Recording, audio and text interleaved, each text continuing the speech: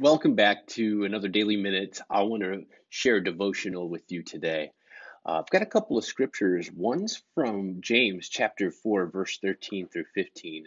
And in the NLT, it reads like this. It says, "Look here, you who say tomorrow or today we're going to go to a certain town and we're going to stay there for a year. We're going to do business there and make profit." James says, "How do you know what your life will be like tomorrow? Your life is like the morning fog. It's here a little while, then it's gone. What you ought to say is, if the Lord wants us to, we'll live and do this or that."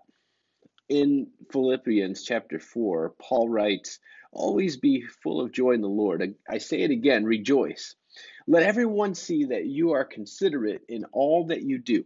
Remember, the Lord is coming soon. Don't worry about anything. Instead, pray about everything. Tell God what you need and thank Him for all that He's done.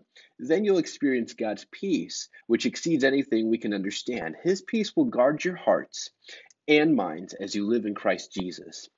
This really affirms what God's really been speaking to me about in the last couple of months. I've been giving God everything in my life several times a day for the last few months, and it has been liberating.